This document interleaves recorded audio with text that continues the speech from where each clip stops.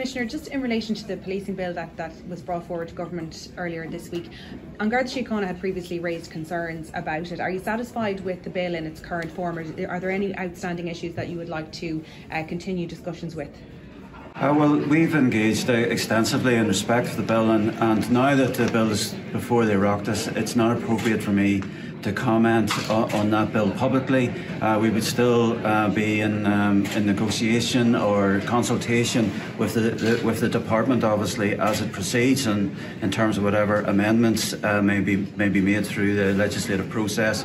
But it's a matter of policy that once a piece of legislation before the Dáil, we don't comment publicly on it.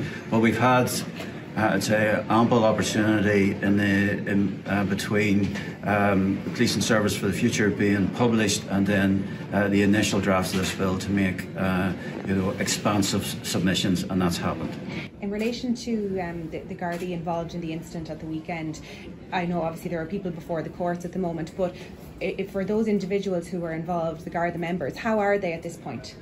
Well, I've spoken to both members, and they are in good spirits, and they are making a recovery. I don't want to go into the specific injuries that they suffered, but both of them did require hospital treatment, and then are in effect now resting, recuperating. As I say, in good spirits, looking forward to getting back to work, despite the incident that happened. And like many of our members who face these sorts of attacks, they do get a lot of support from their colleagues, from their immediate colleagues, from the organisation and from their staff associations, and we're very much concerned for their well-being and make sure that they make a speedy return to work. Here it's a state-of-the-art facility, everyone can see that, but is it large enough to facilitate all of the Garda units that had been stationed previously in Harcourt Street?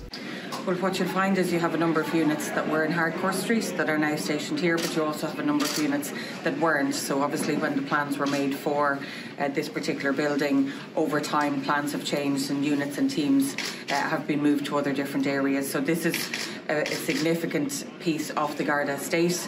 It's a huge amount of investment, but it's not the only investment that's obviously happening either in Dublin or right across the country. So what's important is that every member and all of the teams are stationed and have their own base, and that it's up to date, it's modern, it fits for purpose, and that's obviously the plan that we're working on over the next few years as we roll out what is quite a substantial capital plan overall.